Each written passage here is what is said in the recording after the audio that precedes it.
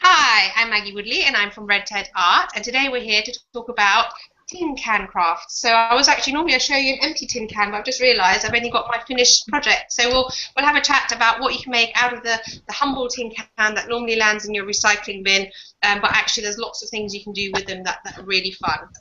And we have our normal panel of crafters who share different ideas, but I'll start off today with a couple of our ideas. So, well, I'll start off with this one, seeing as you've seen it already. These are tin can vases, where this one I painted with enamel, and this one I painted with acrylic paint. So obviously the enamel will be better for outdoor use. Acrylic paint, it won't last, but it just, I was just trying out different paints to see how it works. And then I decorated. The decorations are made from napkins. So normally for napkin decoupage, you would take your napkin and you'd like peel it apart and just take that very thin top layer. But because this is all quite clunky and also this purple is such a dark colour, I actually just stuck the whole napkin on and soaked it with the decoupage glue so that it got really sort of firm and solidly stuck on. And I think overall they work quite well, so I think they're quite sweet. Sort of your shabby chic decorations for a garden party or even a wedding, and you can make it match your party decor. So if you've got little napkins and stuff that you really like, you can make it match those. I should have shown the napkins actually. Next one is what I call our 5-minute crafts. Here we go, so it's quite noisy.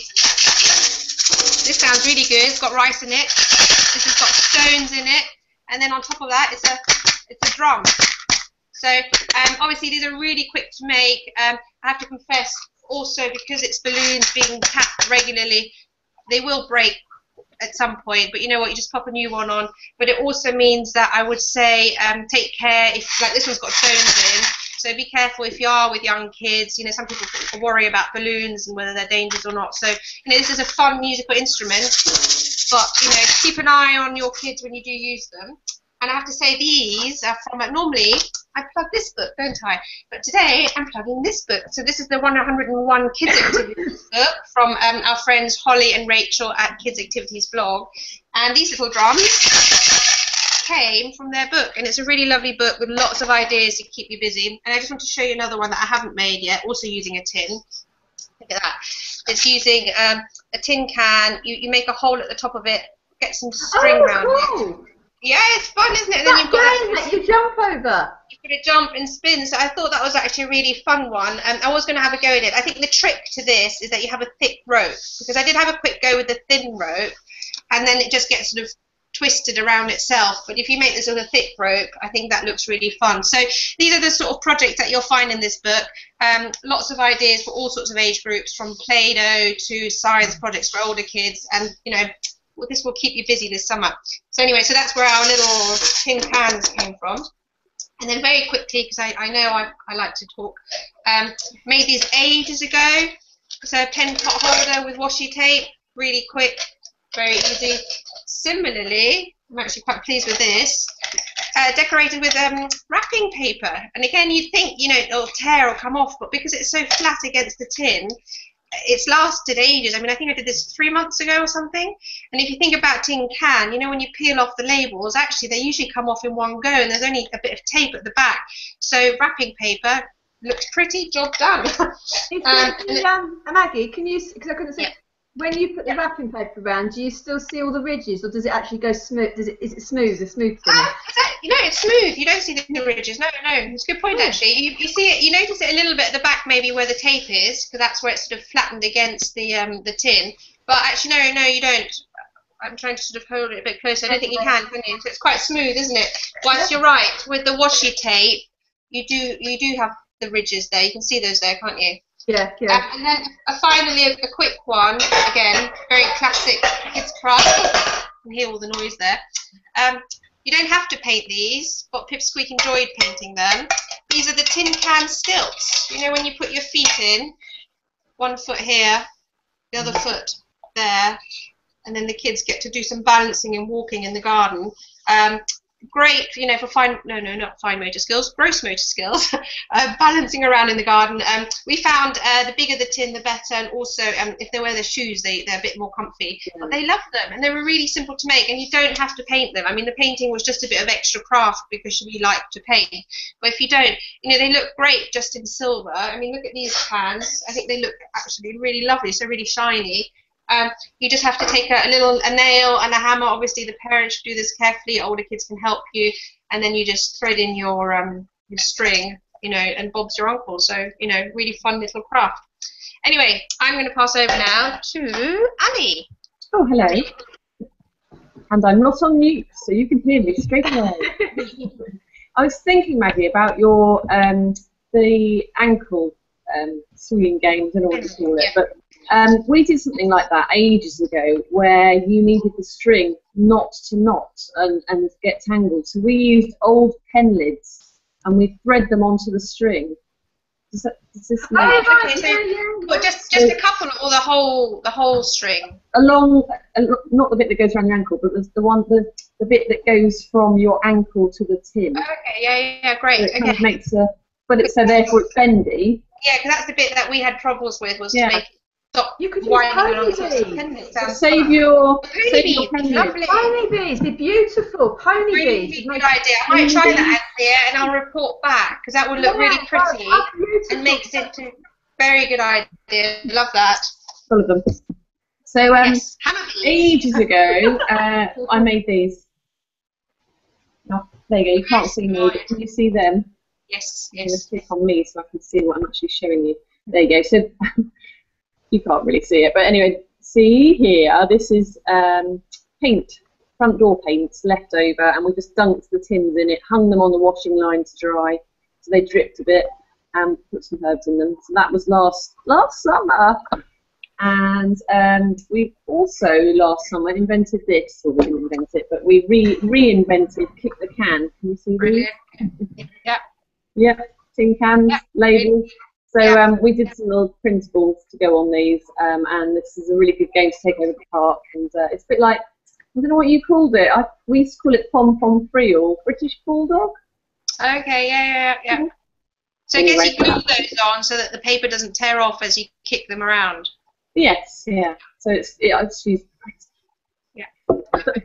And then actually this week with Father's Day looming, you see these. Yeah, very good. So it's got a really annoying habit of like collecting £2 coins, and they're in piles on shelves and mantelpieces. Is that tin full of £2 coins? Happy? Oh my goodness! I know, honestly, I have to smuggle them out and put them into socks and things in my drawer because it just gets crazy. It's like this sort of old people that hoard things. What does he do with them? Well, for buying drum kits for guitars, allegedly. Saving. So he's saving up for stuff with them. Yeah, saving up stuff. But we just thought we'd make these. We thought they were nice. Much better than it lying around. Exactly. The kids chose the colour, and we just thought it'd be a really nice little Father's Day gift. You know, easy to make, free. That's it, really. Nice. So who am I passing on to, Anthea? Oh, Ali, your tin there where it says hands off Dad's saving. But actually for Father's Day, you don't have to have the savings. You could just say hands off Daddy's, and you could fill it with whatever, sweets. Or leave it full of bacon. I'll do you an alternative one. Socks. Can you imagine a lot of pants sticking out of it? You know what would be really nice? If you could make this into, if you bought some new socks and put them in there as a gift. So absolutely, it'd be really cool. I think that's a really cool way to kind of give a dad's present. You know what I mean? Oh, thank you. See, look, it's all about brainstorming, isn't it? I'll do that. I'll change those then. Yeah. Have both, Ali. Have the savings one and then have the gift wrap one. Well, obviously, I wouldn't do the savings one. Well, I was going to think about that though, Maggie. You know, because I don't have a cat, but when I feed somebody's cat when they're on holiday, they have those little plastic lids that go on top of their cat food. So that's your gift wrap sorted. Yeah, but you know what that lid is? That isn't a cat food lid. That's a Nutella jar lid. It's a Nutella lid. But it fits the tins. It does. Fill a glass with this, job done. Yeah. I need to buy them. I need to buy them at kitchen stores, the little plastic saver things. Excellent. We're sorted. Oh, Anthea. Right. Oh, okay. Oh, as ever, I've got quite a few things, but I've done this one before. But one of the ones I think is great, actually, not many people, is sweetie jar or sweetie trees. Tins make fantastic bottoms for, and this one I used. This was for the teacher's idea one. This is blackboard paint. Lovely. So, right, so you can write something on this one. And they're very easy to make these things. You're supposed to use cocktail sticks, and I find those quite hard because they often snap going in. So I use a hot glue gun to stick these on. It looks really nice. Very simple. Yeah, and it means that because if you're not going to use it again, it means you've recycled a tin. Because lots of people use jars, buckets, and they use flower pots, and it all gets kind of cemented in with the plaster of Paris. So. And if you use an enamel one, because they're nice and shiny, so you can use it any colour that you like. But I think they're brilliant for. Actually, it's a good point, because like you say, lots of people make them with a little bucket, and it's such a waste, isn't it? Whereas the tin, they're going to bin anyway, so it doesn't matter. Yeah. Yeah, the plaster of Paris goes in, and they can't use it, unless you kind of go to the effort of putting cling film in, so you can kind of lift it out. Yeah. But that's just brilliant. This is a bit like Maggie actually, because excuse me. And I haven't decorated. I quite like tins on their own. The shiny ones, I think you're right. Not so good. But this one, all I did here is I've just painted it white, and I think that actually looks really nice. This is one of the ones that normally has a plastic lid. I don't know if it had kind of special chocolate biscuits or it had special coffee in it. So it's a slightly bigger, and I quite like the shape of it. I was going to say it's unusual shape, isn't it? But you know what? I like the silver cans as well. I think sometimes just the can on its own does look quite retro, doesn't it? Oh, absolutely, and it shows off the flowers rather than the can. It depends what you're kind of trying to do. I haven't finished these. I didn't have enough time, but I've made a set to go outside in my garden because we're always eating out. It's getting sunny, so again, I use a seaside thing because we live near the sea. So we've got slightly different blues, and we've got tomato ketchup in there. Napkins. Ours are always blowing away. We normally stick a stone on them. But the tin's a good idea. Yeah, and then the girls will take out. We've got a big cutlery basket, so they take everything out. So if you have it in just a little tin, that'd be great. And I'm going to decorate these with some natural twine and some shells. And I have to say, I really like how the enamel goes on. I think it's got a really nice finish, doesn't it? It's got really nice finish. And dries so quickly as well, doesn't it? Not the white, though. I'm going to say that white was an absolute nightmare. I mean, How many layers did you have to put on? Oh, I ended up. Okay, so this is not enamel. The little ones that I'll show you in a minute is enamel, and I must have put 6 layers on, and it's still showing. It's just not worth it, I think, unless you're.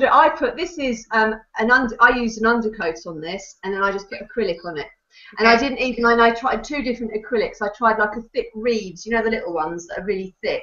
And that was too thick. So the one that worked the best for me was the kind of watered down kiddie acrylic because it just goes on really quickly and dries super fast. And it was 2 layers and worked fine. But I would say don't use for large areas white enamel unless the spray is better. I don't know if any of you have used the spray. Oh yeah, spray would be good. Yeah, or even just I was going to say actually using spray paint full stop. Would probably work quite well, wouldn't it? Yeah, I mean painting the colours on was super quick because it dries so fast.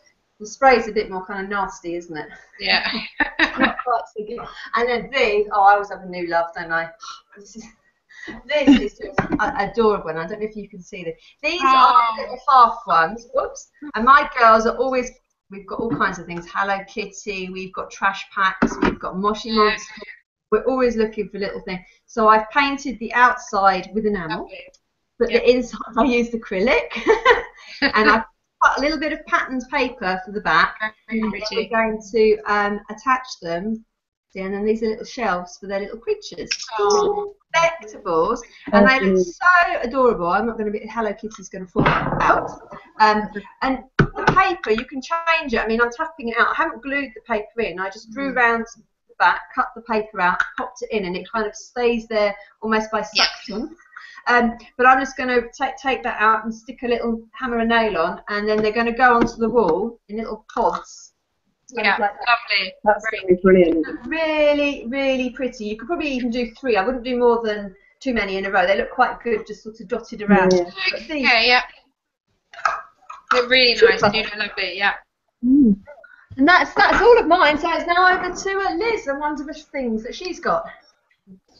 Hello, thank you. Sorry, I had to run off. The postman was rattling on the door. Gosh, So they always do that, don't they? Always hang out time. Yeah. So I've got a few little bits. I just wanted to say, you know these little, you know the baked bean tins or whatever, the smaller ones or tuna tins. I kept a load of these last summer and they were really good. I put candles in camping. Oh, lovely, And yeah. they were really good size. And then they're just disposable. So collected up all my kind of odds and ends of candle stubs, melted them all in, put a wick in, and then some citronella, and then they were really good. They were dotted Perfect. So around the DIY. Oh, Yeah, I love the Really anti-bug good. thing. Really good. And And safe. also for my anti-wasp repellent, which is on my blog, that's really good because it's heat proof. So you'll have to look up what that is, but that's a really good trick. The little tins are worth keeping hold of. What's that noise? It's Maggie. She's muted herself. Right. The other thing, I'm really surprised no one's done this. I thought people would have the punched lanterns, but nobody's got them. But anyway, but I didn't. So there you go. well, I wanted to show you this because this is one I made last summer and it's been outside, and I really like how rusty it's gone now. So to start with, it was obviously nice and, you know, silver like all the others. But literally within a couple of weeks, being kind of sat outside, it went really rustic and rusty, and but I just really like it now. It's really different.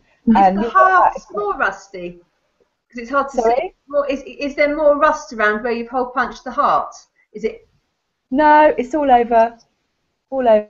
Although not inside, strangely. Don't know why. But yeah, you'll get that effect really quickly if you leave it outside in the rain for a couple of weeks.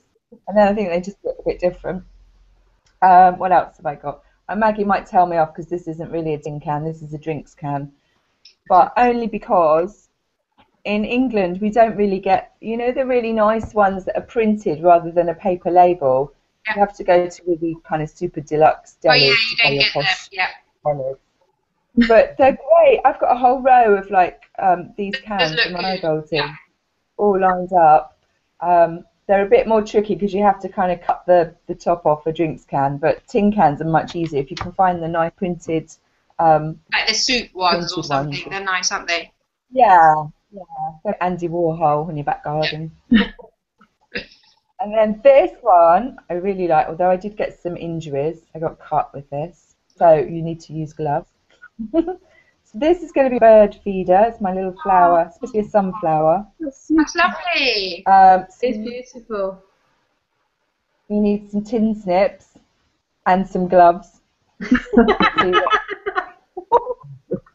And then obviously it's really easy. You just kind of snip down, fold it out, and then this is painted with enamel paint as well. And I've seen people kind of attach them to sticks and have them as flowers filled with birdseed. Yeah. But they are really sharp, and if you've got kids, you don't really want them hanging around where they can get grabbed at. So I think I might do, you know, like Anthea's shelves. I think I could do a whole list of these. Oh, that'd be lovely. Also, nice idea. If you'd have them tipping, you have the rain coming in and it makes the seeds all soggy as well, doesn't it? So I guess if it's upright, I mean, obviously you can't fill it as much, but you can still fill it enough and it won't get soggy. I think it's I think yeah, on the wall, so make a few more of those. would be Is really it nice on my newly painted shed, Liz? Yes, that would be good. And then the last thing I did, I made some bread in my tin bun. That's such a good idea. Yeah. So it's really, when you do it, I learned this lesson, you need to use the ones that you open with a tin can opener, not the ring pull ones. Because the ring pull ones leave a lip around the edge, like this, if you can see you get a lip. Yeah. Because when your bread rises and cooks, you can't get it out. This, Liz, is why we blog. You have to eat it like that. Mistakes and to let people know, isn't it? So there you go, you've done your job well. These are really nice. I thought if you're having like a garden party or a barbecue, they're quite kind of rustic, and you can leave them in the tin, and then people can just pull it out and, you know, tear a bit off. Stuck on the barbecue. And apparently, I haven't. I was going to say. Yeah, make cakes in them on a campfire. Lovely. So next time you go camping, make that. Do you have to be careful about the That's inside? Sorry, do you not, Liz? Do you have to be careful about what the inside of the tin is? Because, for example, like this one came white already. Some of them and I are don't know what plastic that coated, is. aren't they? Say that again, sorry? Yeah, some of them you get that kind of have like a rubbery inside, don't you? Yes, you should But use those. yeah, I think as long as they're metal. No, I wouldn't use them because that would melt in the oven. But as long as they're metal, obviously they're food safe because they've had food and so Yeah. they seem I would alright. use, I'm not dead. maybe So. I would use the metal ones, the ones that I think it's just on the side of caution if you don't know, because you're right. A lot of the Automato cans have the white, which look really nice for crafting. But you're right, you don't know what it's going to do to your cooking, so use a plain one. Yeah. And one that you don't need a tin opener. This one, my tuna one, would be fantastic for cupcakes then. Yeah. It's a nice size. Yeah, that would be. That's what you want. Excellent. Yeah, we're all going to be making massive muffin-sized cakes. What I did with the bread was I sprayed it with oil because I was worried it might not come out. So I just sprayed it. You know, you can get that like release spray or whatever it's called. So just give it a squirt test and then, works well. Brilliant. Well done. Lovely. So, lots of tin can ideas. We do like a bit of upcycling and thrifty crafting. Just giving kids' activities another plug because it is a cute book. Have a look at it. We're going to help each other, don't we? But thanks again for all your ideas today. As usual, we'll put a blog post together with all the links so you can get extra information. But hopefully you've been inspired and many things you can already have a go at. So, thanks everyone for sharing your ideas and see you all again soon. Bye-bye. Bye.